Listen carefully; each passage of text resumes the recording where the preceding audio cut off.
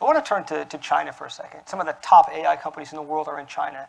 What is your sense of how the United States is relative to China in terms of the talent and innovation that's going on in artificial intelligence? So I don't know if you all saw, but a month ago, China actually announced its AI strategy. And I actually read it. And it's pretty simple. By 2020, they will have caught up. By 2025, they will be better than us. And by 2030, they will dominate the industries of AI. Okay? Now just stop for a sec. That's the government said that.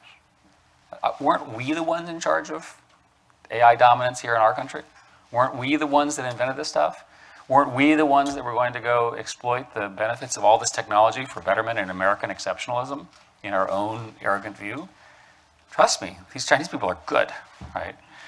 We were in April, we brought our AlphaGo game, which is a remarkable reinforcement learning activity, and brought it to Shanghai, Wuzhen technically, and had a series of demonstration games against the very top Go player in the world, and we won every game. And he was a brilliant player, and he invented new moves. We invented new moves, sort of historic if you're a Go player, and then we retired the game. The game that was played learned how to play Go in 7 days from zero, right? That's how smart these systems have become, and beat the top human in a game that's 2,500 years old. But to me, the more interesting thing about going there was to see that all of the top computer science people from China had shown up. And my conclusion was they are going to use this technology. They're going to use it for both commercial as well as military objectives, with all sorts of implications over that period. But we know what they're doing. They have announced their strategy. Okay?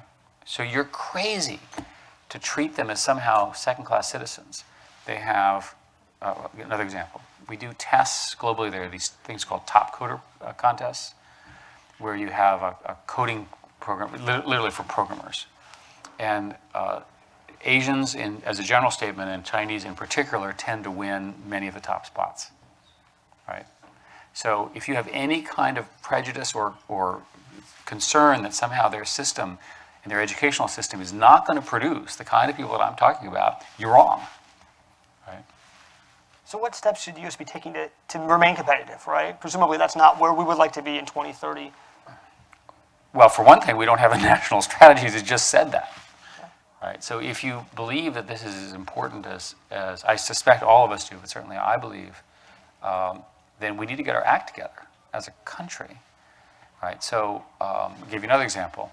Look at the history of Sputnik and the highway system, right? So Sputnik, what happened was the Russians, everybody knew the Russians were going to do this, and then the Sputnik movement happened, and then NASA happens, right?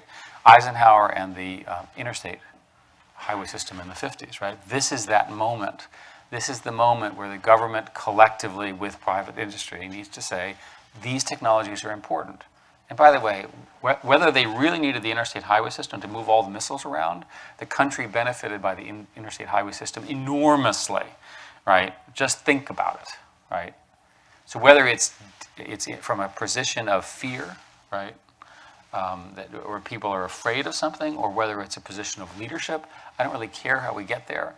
But I do think a national focus on investing, starting with, and so the specifics are pretty straightforward. Investing in research. America is the country that leads in these areas. There's every reason to think that we can continue that leadership.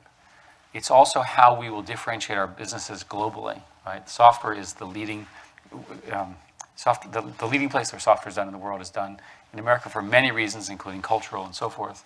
There's all sorts of reasons to do that. I'll give you another one. Let's talk about immigration.